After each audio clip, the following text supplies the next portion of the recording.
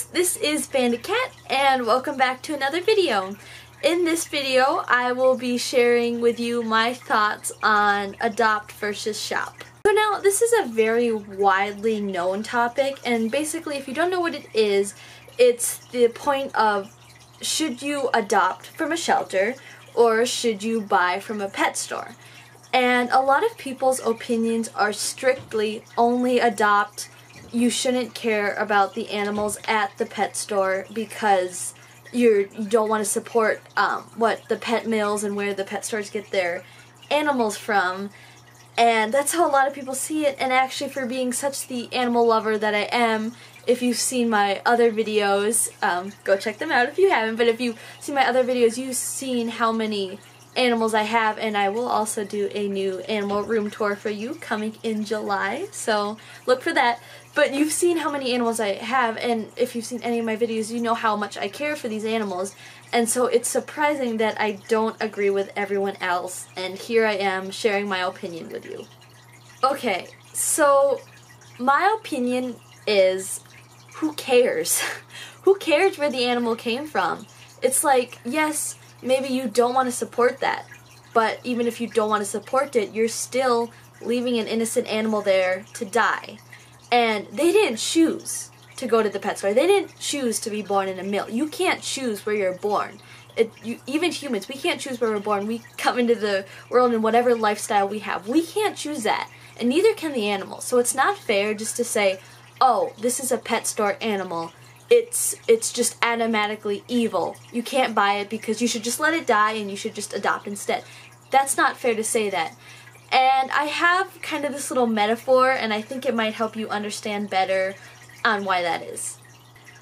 Okay, so the metaphor is, imagine that your home country doesn't matter where you're from. Your home country drafts you into a war. And they'll send you anywhere they want in the world because you're in the army. You have to go wherever they say, right? So you're sent overseas or something like that. Well, you do very hard. You do your job for your home country. And then when it's time to come back, your home country says, sorry, we're going to bring this other troop home instead of you. And we're sorry about that, but see, this other troop is where what everyone's telling us to bring home. So we're going to bring home them, and we're just going to leave you to die there, basically. We're just going to leave you there, and you have to figure out some way of how to get out of this. And what that means is it's really not fair, because you did not choose to stay there. You did not choose to be sent. You did not choose to live there. You did not choose to be there. You want to go home, right? That's exactly what an animal is. The animal did not choose to get sent to a pet store. The animal did not choose to be born in a mill. You did not choose to be drafted. You did not choose to be sent overseas. But you were, and you can't change that. And see, by leaving the animal there, you're saying, sorry, but everyone else is telling me that I should adopt, and I shouldn't buy you, even though you're probably a perfectly nice animal and you did not choose this, but I have to leave you there. Just to die or to be bought by someone who doesn't know what they're doing and will give the animal a horrible life. So you really have to think about it. Does it really matter where an animal came from? Now some people are still saying, yeah, but I don't want to support the mills. It's like, well, you might be saving thousands, even hundreds of thousands, but you're letting one die. So tell me honestly, is there really justice if you're saving some but killing others? I think it's just equal. You can't just let one animal die. Maybe it is for a good cause. Maybe that is, but it's how would you feel if you were that one soldier who did not choose any of this? You did not want to be here, but they just said, sorry, for the greater good, we have to let you die. I mean, yes, you'd be willing to die for your home country, but you wouldn't appreciate that you didn't get a say in any of this. It's just, it was decided by others and not by you. So is it really fair to say that, sorry, because you were born in a mill, because you're at a pet store, you don't deserve to have a home?